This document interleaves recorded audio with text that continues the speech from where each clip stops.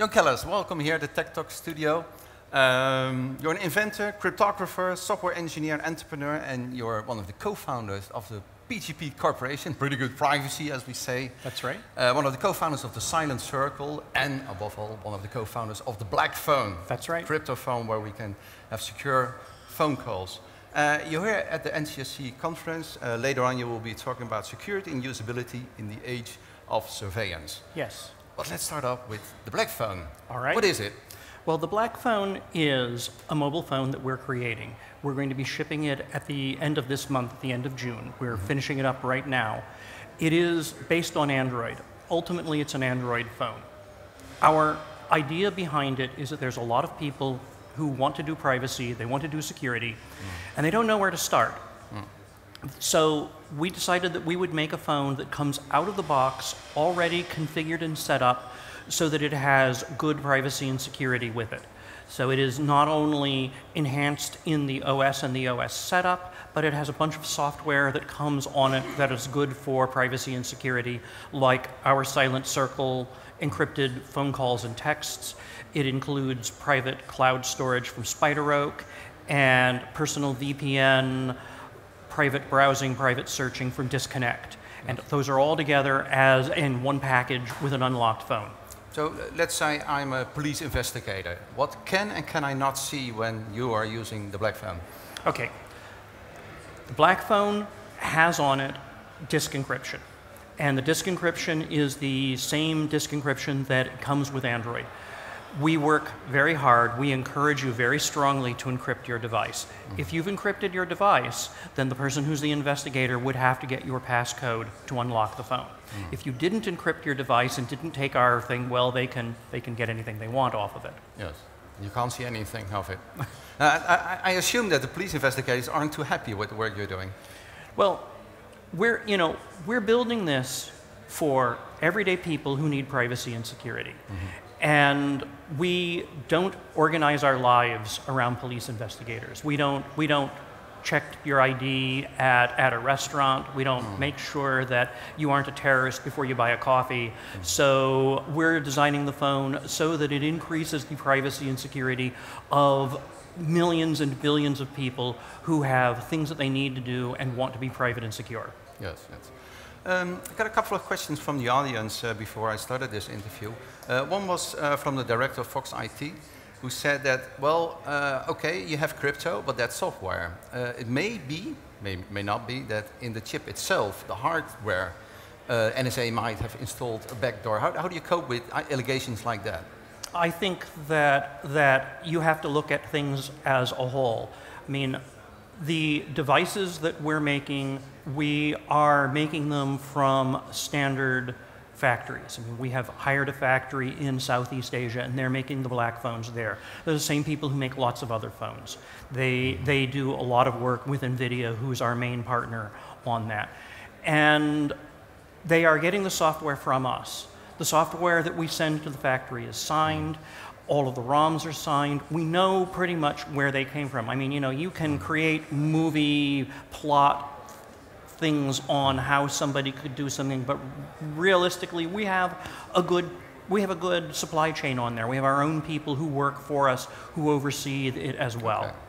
So you track the supply chain where the chips come from too? Yes. Where do they come from? They're coming from NVIDIA, and they're coming from NVIDIA's factories, which are also Southeast Asia. Oh, Southeast Asia, okay. I read that recently Silent Circle moved to Switzerland. Yes. Did that also have to do with NSA allegations? It had to do with the fact that the vast majority of our business is outside of North America. Originally, we formed on the island of Nevis in the Caribbean, and our US presence was a subsidiary of the real Nevis Corporation. Okay. That 3/4 of what we do is outside of North America. It's Europe, it's South America primarily, mostly Europe, South America after that, a certain amount in Asia as well, but mostly Europe and South America.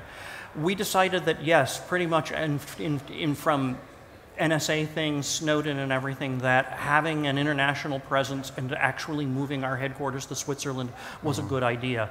When we started Black Phone with Geeks Phone people, we decided where we wanted to do that, and we we headquartered in Switzerland. So having done that, we saw how easy it was to do, that it's a good place to work in Switzerland.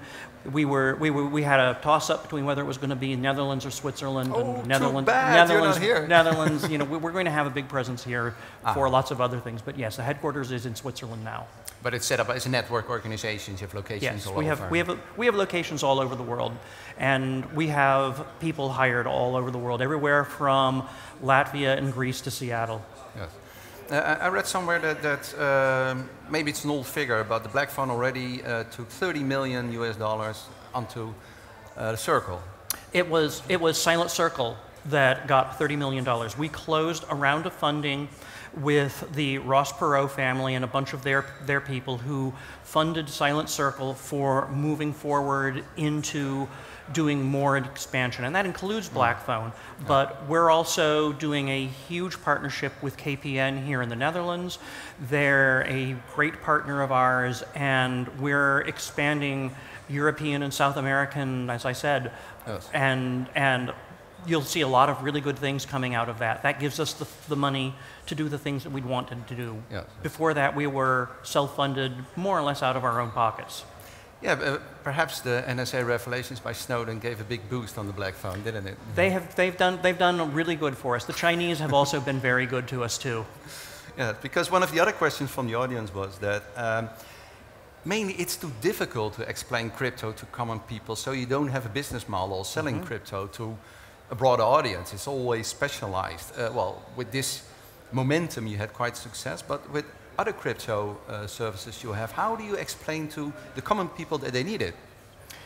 Well, that's really the hard part with any security system, and that's not just crypto. It's also, do you want an alarm on your house? Do you want insurance? Do you want any of these other security things?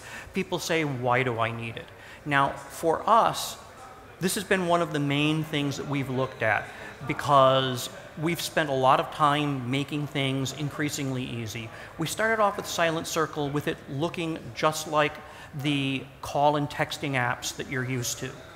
We're migrating them more to a more social aspect now, because that's also what people are used to.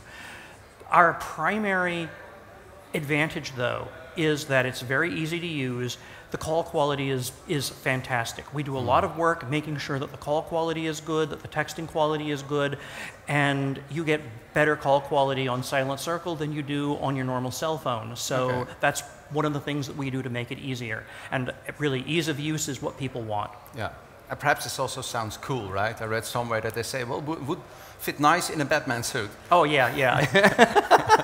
No, the whole idea is to make it easy. That's really the idea behind Black Phone as well, is that a way that I phrase it is that you could go out, you could take some cooking courses, you could buy some cookbooks, you could go make yourself a really good gourmet meal, or you could go to a nice restaurant.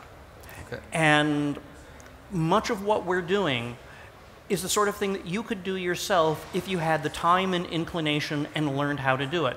But most people don't want to be bothered to learn how to do it, they just want to get it. Yeah. So that's why we are making our systems so that you just open it up and there it is, you have the security and privacy by default. Okay, so you say usability is one of the factors to get it to a broad audience, but how about the cool factor? Oh, I think cool factor is always good. Yeah. I mean, cool factor is always good. But people will buy it and not use it unless it's usable. Okay. Any other cool stuff coming out of Silent Circle? Oh, you're going to see a bunch of cool things from us later on this year. Okay. For arranging this interview, well, I'm terribly sorry. I didn't PGP sign my emails. I didn't use a Black Phone. Do you mind? It's my job to make it so that you'll do things that way in the future. Yeah, but you did respond to it. Absolutely. Now, how did you cope with this yourself? I mean, it's impossible to do everything encrypted, especially if you communicate with people like me. Do you make a distinction between your inner circle, where everything is encrypted and highly secure, and the outer circle, well, everything is open, or is it gradually? Well, it's got to be gradual, and what we've done is to make it so that you have, that's part of why we called it Silent Circle, was that you have a circle of people and it's secure, but you can go inside the circle and you can go outside the circle, and that's what we've been using that metaphor for. And we have services that we're going to be doing, particularly here in Europe and other places, where you'll be able to make phone calls that are secure over the internet to a server that we run, and then they're placed somewhere else, so that when you're traveling, when you're, say, in a hotel or a coffee shop, you can have a call that is secure getting out of the place that you are, which is the most likely place that they'd be hacking you anyway, and then you could call anyone else. Or you can have them be part of the circle with that. Okay. BlackPhone comes with 4 subscriptions to Silent Circle for you and up to 3 other people. Okay.